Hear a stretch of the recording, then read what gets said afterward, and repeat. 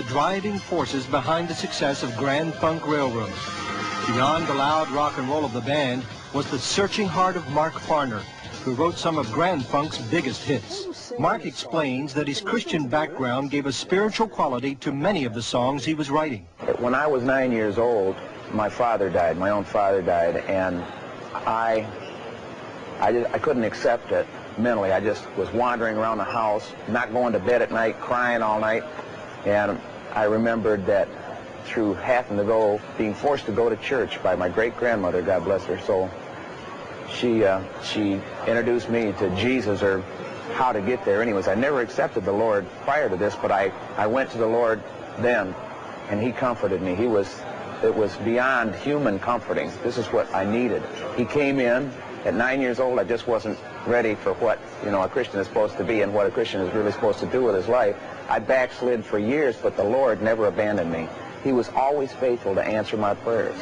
Closer to Home, one of Grand Funk's biggest songs. I got up in the middle of the night after praying before I went to bed for the Lord to give me music and words that would touch the ears of the people he would want touched.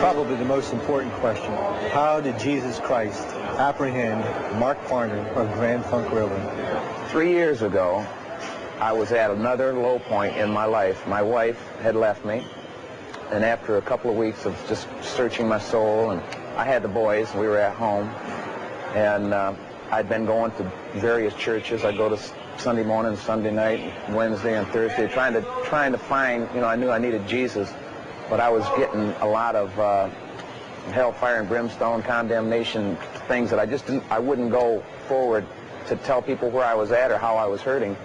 I finally walked into a little Assembly of God church. I just listened to this 76-year-old preacher up there just getting down, and every word he said was from my heart. I mean, the Lord put me there in that last pew, and I was sitting back there weeping, and when he gave an altar call, I ran down the aisle up to that altar, and I just got back with the Lord, and I just prayed forgiveness for the sins and for being away from him, and I just asked him to take my life back over in full strength and make me what he wanted me to be.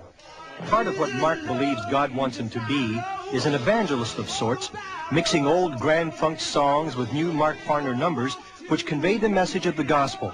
And he's doing it, not in churches, but in bars and concert halls. Jesus loves me, yeah. Jesus loves me, yeah. Jesus loves me, I know. The Bible tells me so.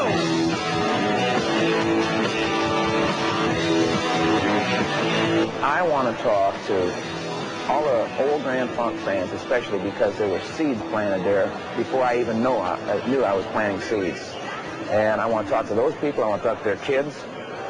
I want to talk to people that come into a place like this that are searching, because, bars are full of backsliders, too, we found out. And the Holy Ghost goes in and busts them. Big time. They come. It's one of them now. That's right. So these are the kind of people that we really want to touch, because the Lord didn't call me to be an entertainer of Christians. Although entertainment is a byproduct of what I do, I believe that my ministry is evangelism to the sinner. Well, there's a great deal coming. Lord, give the message if you heard the news.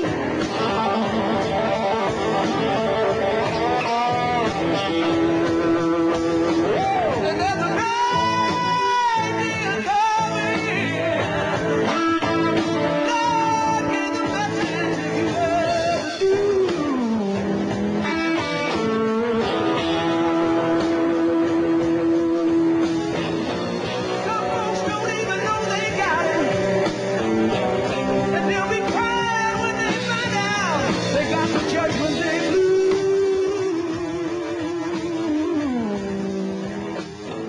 I just want to be a good servant for the Lord. That's no matter what capacity. I just want to go into churches, schools, do benefits, do bars, and wherever the Lord will put me. I ain't any different than you. I got love in me just like you. Do you love me? I love you. And I know where that love comes from. I got an abundance of love, and I thank God for it. Because I got right with Jesus Christ here about 3 years ago, and I just been full up with Him. And I'm proud of it. So I give all the glory to Him now.